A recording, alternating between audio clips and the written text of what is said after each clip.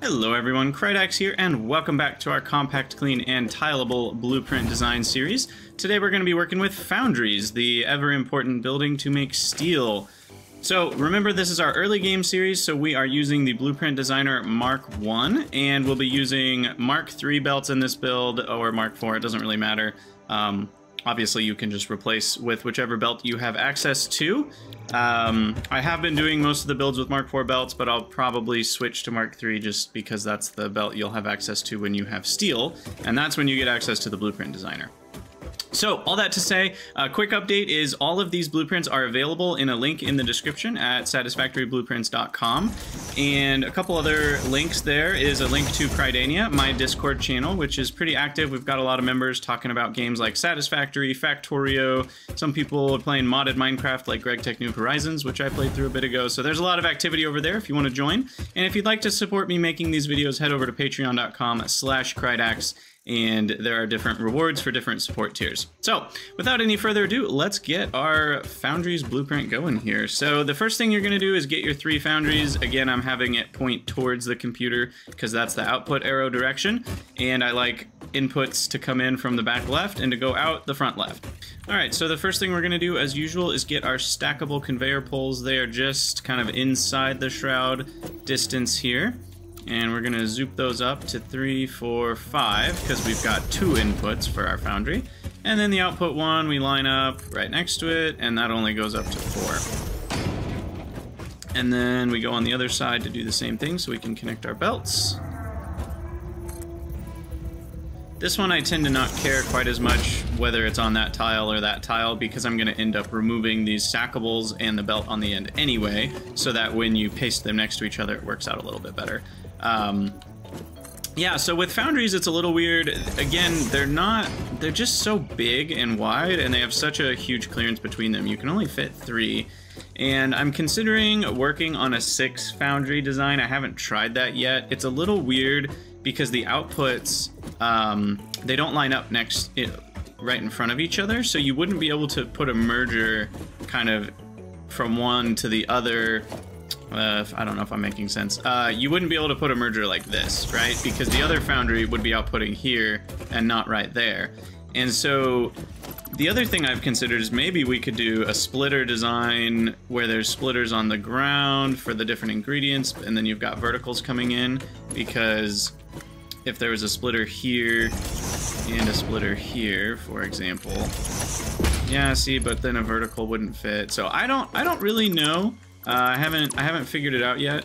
Or no, sorry, the splitter would be here going into 2 different buildings. Yeah, that wouldn't work because then the verticals would overlap. So honestly, I don't think I'm gonna do a 6x. I might try it at some point and see if I can figure out something clean. But for now, we're gonna continue with our 3x here. Again, I like things to come in from the back left and out to the front left, but you can face these belts whichever direction you prefer. Here we're doing 2 belts. Oops, I forgot to do Mark III. I'm going to switch over to Mark III just because that's, you know, the early game belt you're going to have until you get to encased beams. This build works with either, obviously.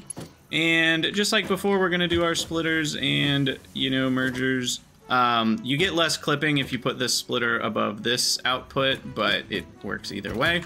And just like before, the splitters are not going to naturally lock, so you got to get a lift up there with all of these outputs, or sorry, these are inputs.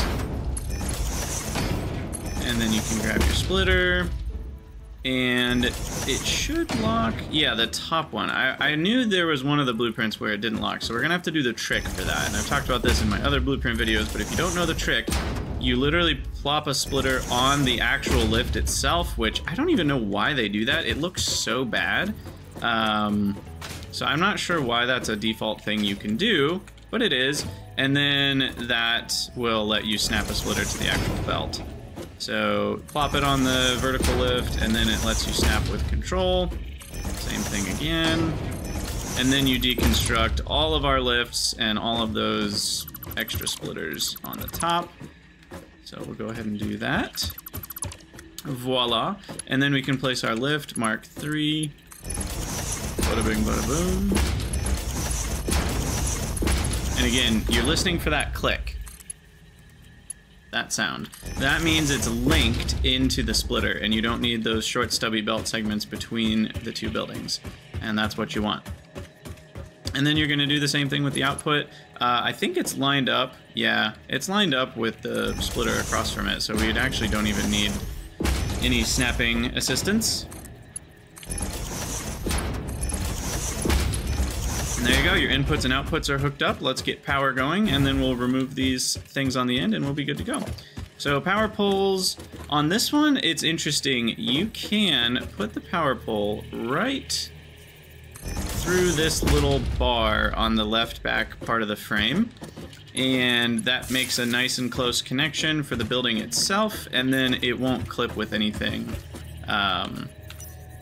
when we're connecting the lines to each other. Because one thing I was worried about with this design was I didn't want the power wires to clip with the items on the vertical lifts, right? So if the wire was going through this gap, then the items would be going through the wire and it would look weird. But, you know, the items don't go past this plane kind of this front thing, so the wires are nice and out of the way for that. And you can see they're not clipping with the buildings, so we got plenty of space here. I'll make sure they're connected to the buildings and connected to each other. Perfect. 3 connections for that one and 2 connections for that one. So then we remove our stuff on the end and we will be good to go. And again, if you'd like this blueprint, you can either, you know, follow my build and build it yourself. I think personally that's my recommendation. Just copying other people's blueprints from online, you know, is far less effective in helping you get better at the game. So I personally recommend building it yourself and kind of just following my lead rather than copying it from online. But if you'd like to download it, that's totally an option too. Example, smelters X3 Mark III. Oh, not smelters, whoops. We are working with Foundries.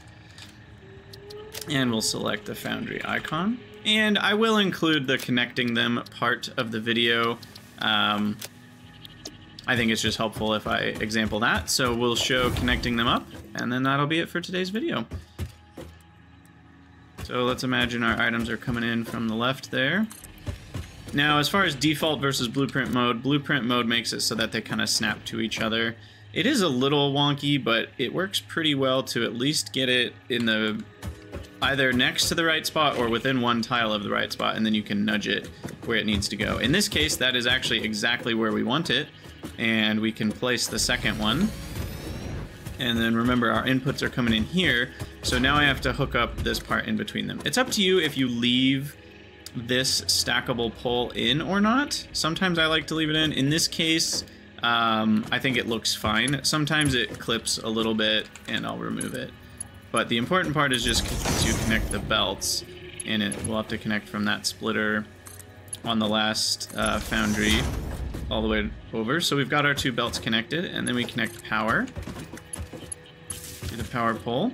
And then we go around the front, just walk in between the buildings because there's such a big gap. I still don't understand why the gap is so big between foundries.